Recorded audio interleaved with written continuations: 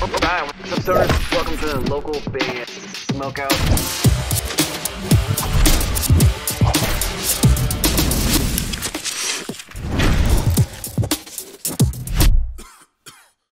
Ladies and gentlemen, Andy of Revive the Rose in the building! Hell yeah! What's up, buddy? Yo. How you been, brother? Dude, I'm great. This is fucking awesome. How's it going? It's going good. Good to see you. Looking well. For those that may not know who you are, could you please properly introduce yourself? Let us know where you are in the world and plug or promote anything you would like.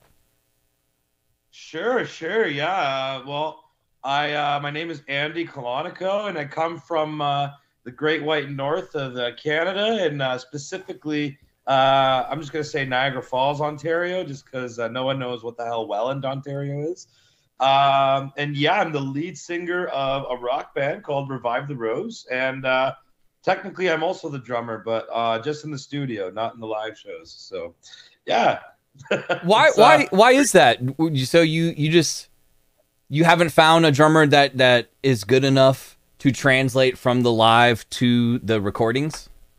Or you just prefer your style of because you wrote the music? Yeah, no, the band started off with me as drummer and lead singer live. I used to have like one of those wireless microphones, like those Zumba instructors use. But every sound guy hated me.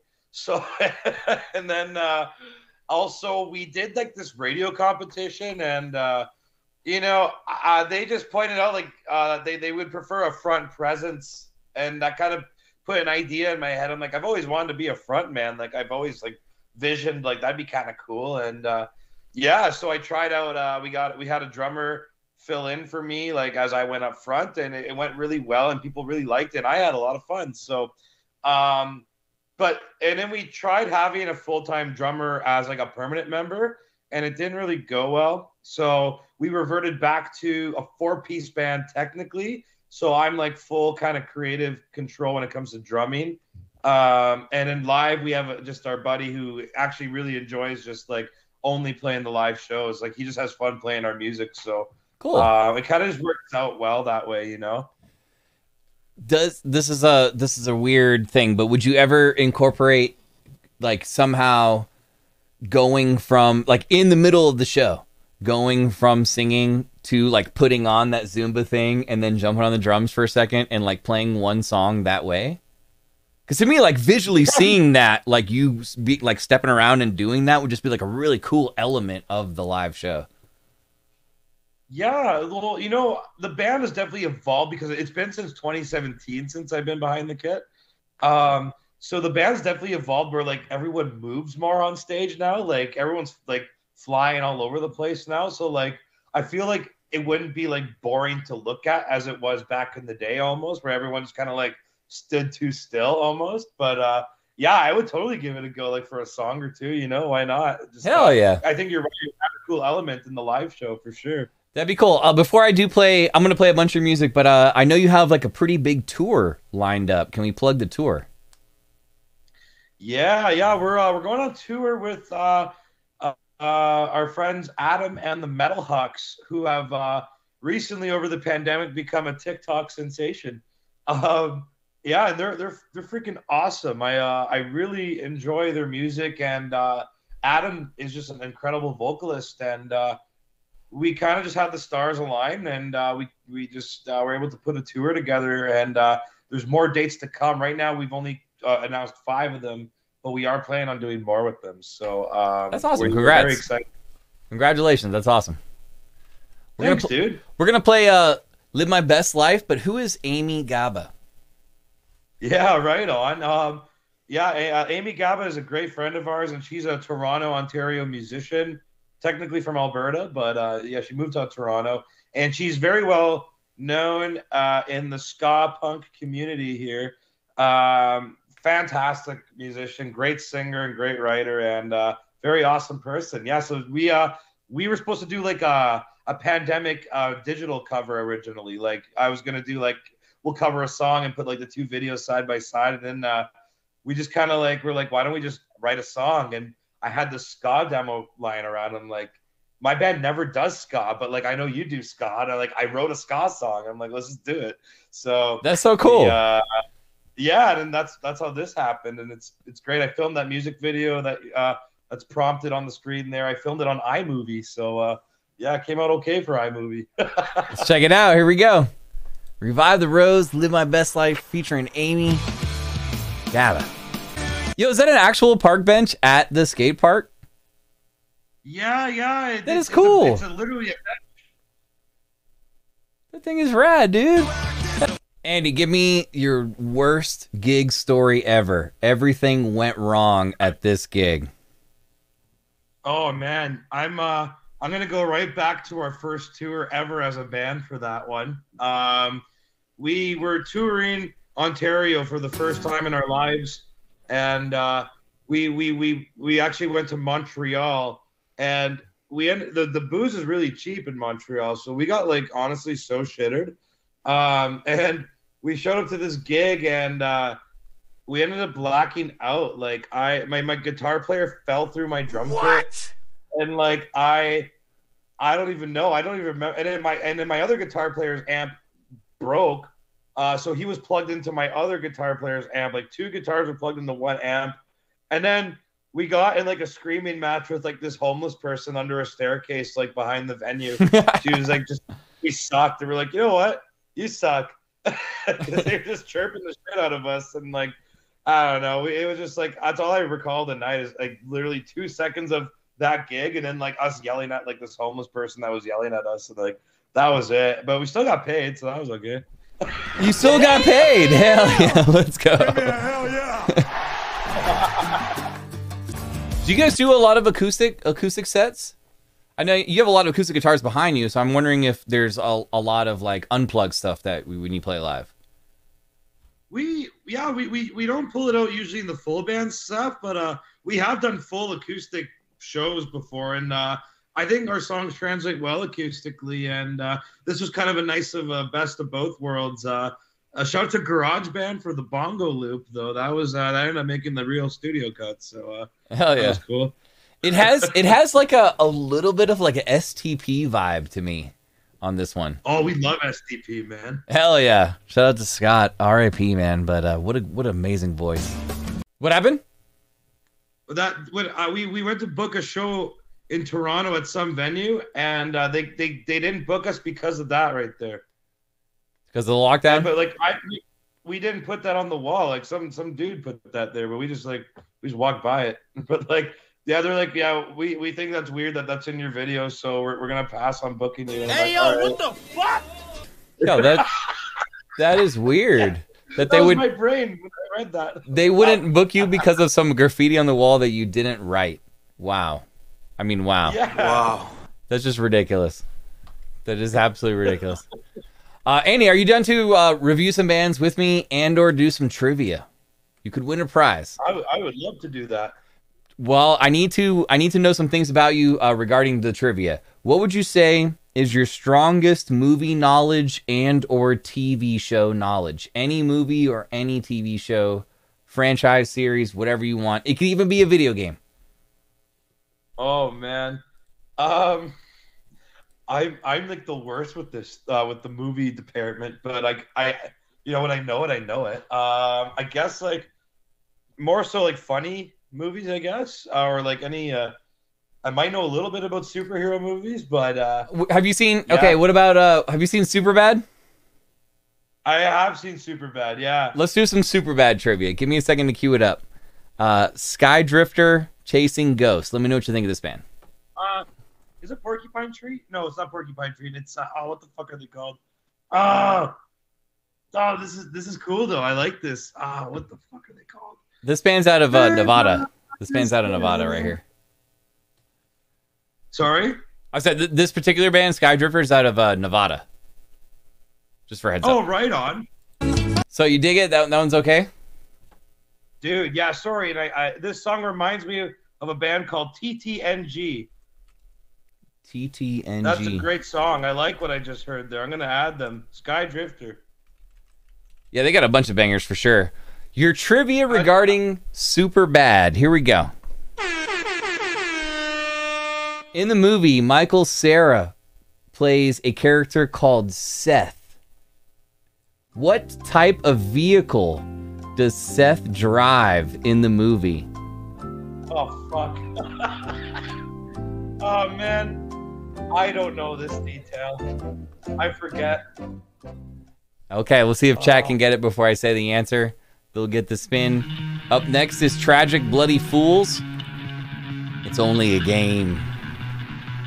Yeah, this is pretty cool. Let's put them in. Dude, if Alter Bridge and Chris Cornell fact, that would be that band. Hell yeah. Tragic. Wow, that was a great song. Great drum tones. Bloody Fools. It's same with the last song. Great drum tones on that song too. Like, really well done. Who do you go to for most of your recordings? Who does your audio recordings for Revive? In Canada here, our self-titled record was done at an old church that was converted into a studio called Catherine North Studios, and a lot of bands came out of there in Canada that are well known, such as City and Color, the Arkells, Big Wreck, Glorious Sons. So yeah, a lot of good stuff's come out of there. But we recently recorded in Vaughan, which is Toronto, Ontario, at Happy Hippie Studios with producer Brian Moncars, who actually mixed Alice Cooper's last record. So that was kind of cool. Oh hell yeah!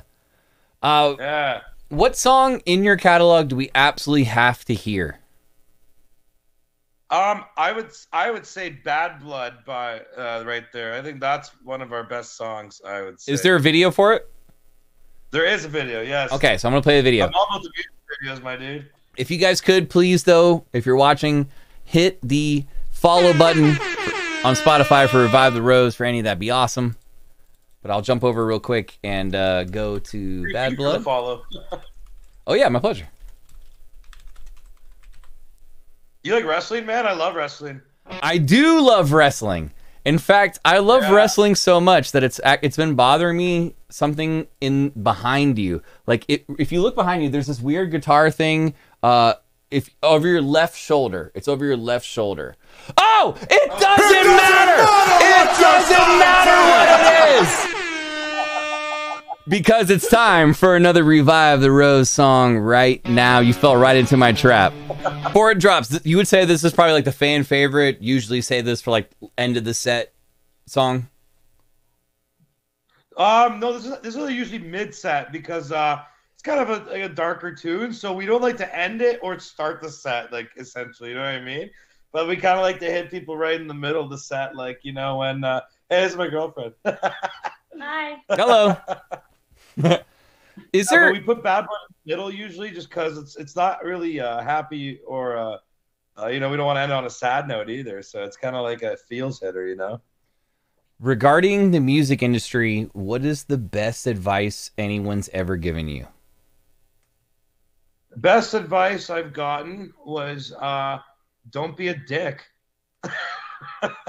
Honestly, good advice. I used to overthink a lot of how I networked and how I, you know, just kind of moved up and stuff like that and got to get where I am. And I just stuck to my guns and I just, you know, kept the same morals I've always kept as a dude. And I never overthought doing business and I never overthought my band's image and everything's just good vibes. And that's the best advice I ever got was don't be a dick and have fun. So I like that. That was, yeah.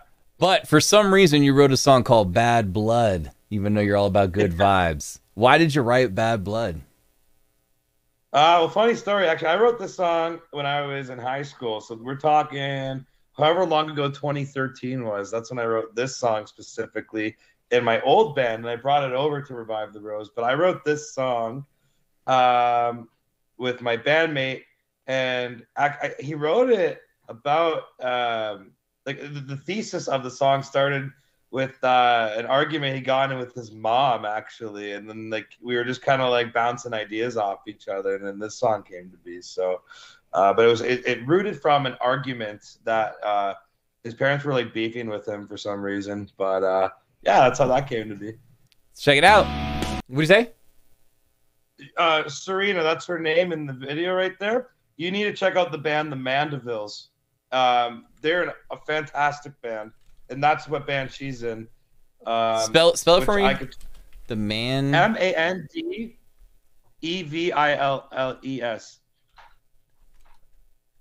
Yeah, Mandeville's band. We'll check it right out. Junk. Yeah. Okay. We'll check it out right after this.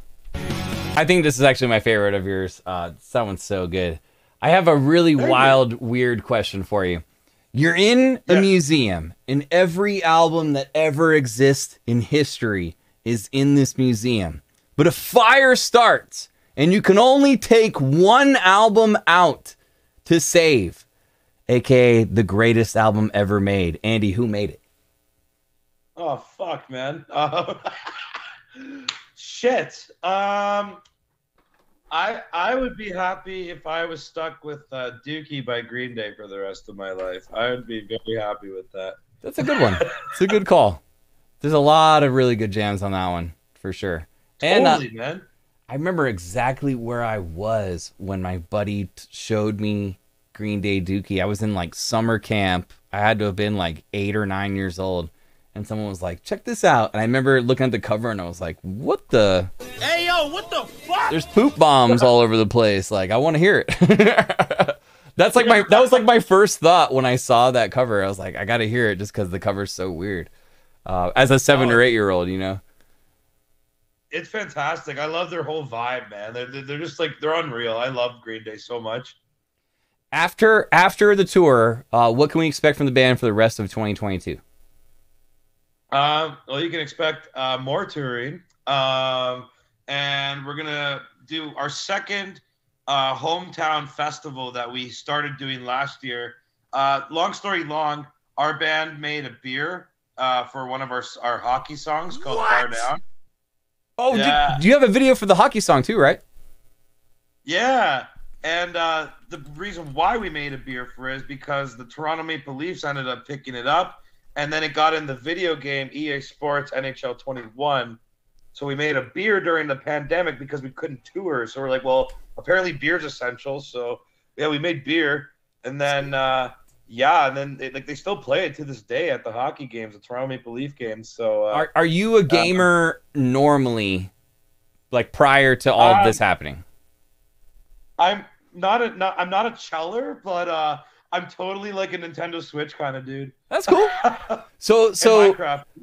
what is the feeling like when you're like, holy shit, we're gonna be in an EA Sports video game that millions of people are gonna play? Like, what was that moment like? To me, that's kind of one of the bigger moments. Like as a local band, you know what I mean? Like when you get that video game plug. Like, what was that like?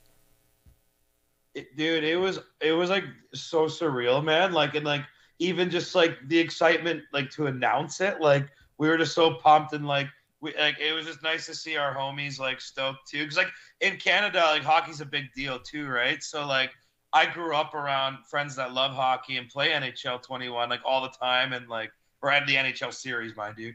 And like it was just like such a full circle moment because I grew up being around this video game and my friends loving it and stuff like that, and just so many emotions like at once, you know what I mean? But that is cool. Yeah, and it's cool. You can set our song as like your goal song. It's like it's so fucking cool. It's like, that is awesome. Bar down, baby. Hanging out with Andy, Revive the Rose. If you guys are feeling it, man, please hit the subscribe button. Show them some love. Were you doing vocals before you were drumming, or did that kind of? No. Well, first of all, I got a haircut since that music video. Second of all, my mom's actually a professional singer. She does Broadway and jazz singing and a lot of voiceover work and stuff. So I kind of grew up around it, and I don't know, man. I just always was fascinated by it, and I think having I have what's called a perfect pitch for a musician, so I can hear notes and I can tell I know what they are without even looking at them. So I feel like that helped me train. As far as writing music, like this is an A flat, like you can hear a note and know what note it is. You're saying it like that? Yeah. Well, what's cool is I was laughing too because your blowhorn sound is in the same key as bar down. It's in it ends up in the key of D, like when it rings out. So it like kind of fit at the same time. Like it was cool. My brain doesn't process all that. I just hit the bell button. Hell yeah. We got time for one more question. What is something about you that we don't know that, I don't know, I guess maybe like your favorite pastime that we wouldn't expect, like a hobby of yours that most people wouldn't expect that you do on the side to pass time, or you just generally collect this thing or something? Yeah, man. I guess like a pastime thing I like to do. I like to run recently. That's the thing I like to do, and I also like to I like drawing a lot. I do a lot of my original dream was to be an animator, actually, and I was going to go pursue that, and then I realized I love music too much, so I really put all my focus there more. But it's cool because I can draw cool like posters and stuff. When you say animator, did you have the voices to back it up? Like almost like like demoing a cartoon or something like. Well, animating and voice acting is specifically actually what I would love to do. In the voice acting specifically, I'd still love to pursue that eventually, but yeah, I guess so. Like both go hand in hand. I'd love to do like I love like those Flash cartoons, like shout to Oni NG, freaking Game Grumps, like those guys, like Ego Raptor and those guys. Like I love all that shit. So do you have any? Can you leave us with an impression? Do you have like an impression or a comic voice, a cartoon voice that you've mastered that you could leave us with? People say I do a good chain smoker. I guess I don't know. I guess I could sound like this if you want. I sound like I've been smoking for 25 years straight and I haven't stopped. That's not bad. That's not bad. Hell yeah, Andy. One last time. Plug or promote anything one more time. Maybe all your social media links and the tour one more time, please. Yeah, man. Yeah. Thanks for having me, by the way. And thank you. Yeah, you can follow Revive the Rose at Revive the Rose, and we're actually playing a really big show tomorrow in front of 1,000 people, opening for a band called The Trues here in Canada. So we're really excited for that. And yeah, we're going to be touring with Adam and the Metal Hawks this May 25th to May 29th, and more dates to be announced. So yeah. That is awesome. Ladies and gentlemen, Andy, Revive the Rose. Stay safe on the road, brother. I appreciate you so much for hanging out once again and just being a down-to-earth, cool guy and always being so positive and just being awesome, man, for real. I appreciate you, brother. Dude, likewise, man. You're a great dude, man. It's a pleasure coming on here and finally, I guess, being able to talk for the first time, like video-wise, I guess. But, man, the community really appreciates what you do, man. Thank you, brother. I appreciate it. Andy, Revive the Rose. Man. Oh yeah, thank you. If you could, or you know anybody, just share that GoFundMe link. There's thousands and thousands of dollars we have to come up with to put it on. But we have 5 months to figure it out. Major headliner announced on a later date. That's basically all but secured, and that's when everything is going to go absolutely ballistic. But we're trying to hold off on that for a little bit. But man, stay safe on the road, and congratulations again, dude. Nothing but success in 2022 for you. Please, please, please don't be a stranger and come hang out with us again. Sounds great, man. You have yourself a great night and a great weekend, my dude. You as well, sir. Andy, Revive the Rose. Hell yeah. Cheers, brother. Fuck yeah, dude. Thank you.